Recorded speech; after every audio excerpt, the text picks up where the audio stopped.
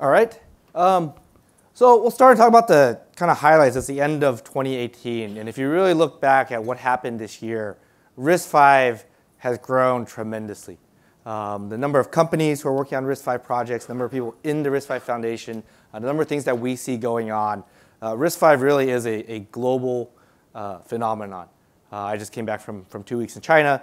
I've been traveling a lot. And there's RISC-V activity going on all throughout the world. So if you look at Sci-Fi now from startup company a few years ago as RISC-V was just getting started, we now have offices in over 10 different cities all around the world to reflect the growing demand of RISC-V. The amount of products that we're building in terms of CPU, IP, the product portfolio that we have in terms of RISC-V products, really today we already cover about 75 to 80% of ARM's Cortex roadmap. And RISC-V, we're just getting started. Right, so one of the things we talk about is we really believe that RISC-V means that every customer, every project, every chip is going to have its own custom RISC-V core. Everything's different, so every core should be different. So the speed at which RISC-V products are being built, I think is also unprecedented. So we have a very large product portfolio. And now this year, we're also starting to see customer success. Right, so all the RISC-V activity that's been going on in the past couple of years, we're now starting to see RISC-V silicon in commercial products. We're starting to see people announcing their products with RISC-V in it. It's gone past the point where everybody thinks that everybody's working on something to where there's actually very concrete products. And I think we see that on the show floor, on the booth. We'll see actual RISC-V products there. We see that in some of the keynote announcements this morning. I'll show you some examples of that today as well. So globally, what's driving this? And folks talked about this morning. This is like the global trend. By 2022, 60% of the world will be connected to the internet, up from 45%. If you compare it to North America is already actually at 94%. So we have a significant way to go. But while the global side catches up on that, the number of devices that they'll have that's connected to the internet, 3.6. In North America, it's almost 14. There's a tremendous amount of new applications that are going to be coming and new opportunities for products. So this is leading to what we call embedded intelligence, specifically embedded intelligence everywhere. So what I see is like a lot of the traditional areas where embedded applications took place because these things touch the real world. So you look at a storage controller, it touches memory. You look at something on the edge like sensor data, that's things that touch the real world, that touch the analog world. These are all traditionally have been embedded products, embedded application. But because of the number of increase in data and the usefulness of this, all these embedded products now need to be intelligent. So we're entering a world where we have more embedded devices, and all the embedded devices need to be intelligent. Right? So of course, all these things, there's table stakes that come in. You have to make sure these things are secure. You have to make sure these things work well. But fundamentally, we're taking embedded applications, and we need to create more compute and the ability to compute data there. So one of the areas that we see here, for example, in storage, networking, 5G, there's tremendous growth, tremendous opportunity for RISC-V type applications here, bringing intelligence there. On the machine learning and edge, these are like sensor hubs, these are gateways, processing all of that data. You want to bring that data, the processing near the data. So this also means that all of these processing is what I call domain-specific architectures. There's lots of room for customization. Different types of compute needs to happen. And this all leads into very positive markets for RISC-V. Because RISC-V is to go into these new markets where there are not well-established software stacks, where new things are being developed, and customization really matters. So we recently announced the Core IP7 series at Sci-Fi.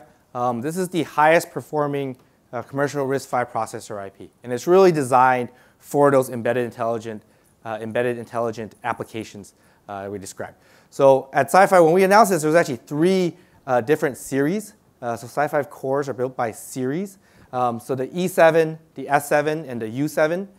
So anything that starts with a U from Sci-Fi, those are cores that you use for Linux-type applications. So the U cores have virtual memory support, supervisor mode, TLBs, things of that nature, whereas the E and the S series are more for embedded applications, kind of running RTOSes or bare metal. The E series is 32-bit. The S series is 64-bit. So this way, within one series, they actually have very common feature sets, which we'll talk about, but they can apply to all the different markets that I described earlier. And then if you compare this to our previous generation, why does the highest performing core, we see 60% increase in core mark per megahertz, 40% increase in DMIS per megahertz, 10% increase in Fmax. So these are very high performance cores now that can be used in these applications. So let me tell you more details about this. So within the 7 series, within each series, we have a very large customization space where customers can come in and can customize a core specifically for their applications. So things inside the microarchitecture, the type of memory subsystem, the size of your branch predictor tables, interrupts, a lot of microarchitecture features are all customizable. But because it's all customizable, it also makes it very hard for us to tell you, well, what's the performance of an E7, for example. So for that reason, we also have what we call the standard cores. So standard cores are pre-configured implementations within the core series. So when we announced the 7 series last month, we actually announced with it 6 different standard cores. So if you go back and you think about how fast is RISC-V being developed, well, we launched 6 cores in one day, plus a bunch of other series. So we have the E76, which is a single core 32-bit embedded. We have the E76MC, which is a multi-core version of that. The S76 is the 64-bit. And of course, the U76 supports virtual memory and Linux-type applications. So what's really cool about the 7 series is that you can actually combine these cores in a single heterogeneous multi-core system. So if you see this diagram here, I actually have multiple U7 cores and an S7 core in a single coherent subsystem. So this is what we call in-cluster coherent compute. So why is this important? Because we just go back to the markets I talked about, the embedded intelligence markets. These are embedded applications. So you still need cores that are very deterministic with real-time capabilities to talk to your embedded applications, your traditional SSD controller, for example, processing sensor data on real-time deterministic basis. But at the same time, because you're running more complex software stacks in different applications, you want to be able to run these application-type cores. So that's where the U core stands in. You can run Linux, and you can run advanced applications, take advantage of software libraries that have been written for higher level computes. But because this is all in one single coherent subsystem, that makes it very easy for the data to be shared and software to be written. Right? So in addition here, if we look at some of the other 7 series features, we also talk about enhanced determinism for hard real-time constraints. So these are features like locking down the memories, configuring the branch predictor so that it's very deterministic. There's a lot of built-in features here that don't exist in other architectures that allow for very, very deterministic cores. And then you can apply this both to the quote-unquote traditional real-time cores, but also the application cores as well. So even in your U cores, you can do certain of these features that enhance the determinism. And then, of course, it's very extensible. So you go back to RISC-V and the ability to add in custom instructions. So this is something that you can add in different instructions into the different cores. And because it's heterogeneous, you don't have to add it to all the cores. You can add it to cores that you need to do whatever embedded applications, but maybe not the other ones.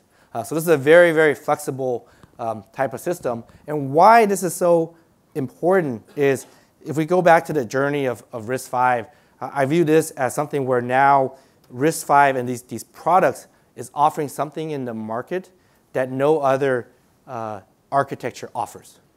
Right? So RISC-V is not just, it's a lower cost replacement or different business model replacing different architectures, but now we can actually bring in features that are needed for these new markets much faster that don't exist anywhere else. All right.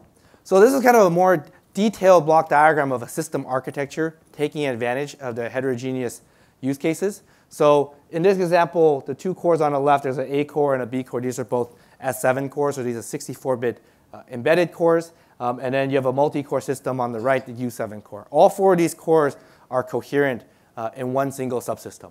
So what can you do with something like this? Well, what you can do is you can take your 2 U7 cores and you can run multi-core Linux. It just looks like Linux. You can run your embedded applications using your S7 core. So let's say this is like a storage controller or something. So the S7s, they can be controlling your FTL or other translation layers. So in the S7 cores, you see that it has an ITIM, so it has a tightly integrated memory on the instruction side, as a fast I/O port with local SRAM in red. So these are very deterministic, fast access to local memory. But at the same time, because the whole system is coherent, your A core can read the memory in your B core, and your Linux core can also read the memories in the S cores as well. Simultaneously, all of these can come out of the core complex. You can go into your L2, you can go into your memory subsystem, you can go into your DRAM, or you can go into more either shared cacheable RAM or non-cacheable SRAM. So this is a very, very flexible type subsystem for these type of advanced applications. And what we do at Sci-Fi is we deliver this as a single deliverable. So very, very complex core configurations, whether it's 4 cores or 8 cores or 9 cores or 6 cores, all of them different.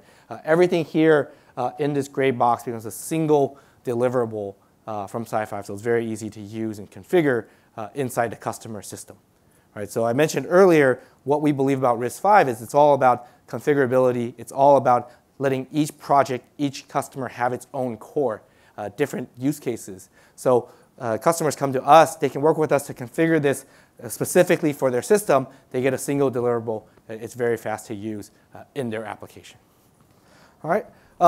So 2018, I also mentioned, was kind of the commercial success. So it's just some of the customers who've taken advantage of RISC-V this year. So Fadoo, they actually have a talk tomorrow about their SSD controller. This is the world's first RISC-V SSD controller. They use the Sci-Fi E51, which is a 64-bit embedded core. They got 1/3 the power and 1/3 the area. How do you do that? Well, you customize. So they went in, they looked at the core, they took out what they didn't need, they tweaked it specifically for their applications. Right? So RISC-V is really enabling better performance, better power, new applications. Right? So this is an example of something that's an embedded intelligent device having a better core. This morning, Microsemi, they announced the Profire SoC FPGA architecture, which brings real-time to Linux. So this is a lot about the real-time application, real-time features that I've been talking about. So this is something that was announced this morning in the keynote. It's kind of very exciting. There's a lot of secure features built into this that I'll leave for the other talks. This is like an example of an intelligent edge device. All right, then you go all the way to wearable AI. So those of you who don't know Huami, Huami is, they make smartwatches and fitness band trackers primarily in China. They actually ship tremendous volumes of these devices, if you've never heard of them. So recently they announced their chip called the Huangsang #1. They call this the world's first artificial intelligence powered wearable chipset.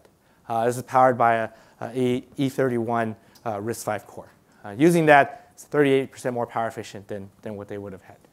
Right? Now, what does that mean? So that means they can take this, and then they have biometric and AI capabilities. So some of these applications, kind of the Heart ID ECG, these are things that have typically only been found in very high-end, very expensive smartwatches and fitness trackers. But by doing this, they can drive the cost down and bring these features now into much lower cost devices. All right, so we talked about kind of the global trends of more connected devices, more intelligent things in these devices, but we also have to make them more affordable. A lot of that comes from integration and better product features. So more customizations means lower power, lower cost. So we really believe that with RISC-V, we can enable a world of 1 trillion connected devices, embedding intelligence everywhere. You need efficient performance, you need scalability, which is why the customization matters, which is why you need 32-bit cores, 64-bit cores, Linux cores. You need the ability to combine all of these things together. You need features like determinism. You need features like heterogeneous compute. So all of these things put together in a broad portfolio is going to be very important for the adoption of RISC-V in these variety of applications. So I think what we're seeing this year is the fruits of a lot of this work that's been done over the past couple of years. I really look forward to kind of next year because the amount of projects that we know that's happening, I think next year we're going to see even more project announcements. I think this room will be 2 or 3 times the size next year, and I can't wait to see what else we can all do together. So, thank you.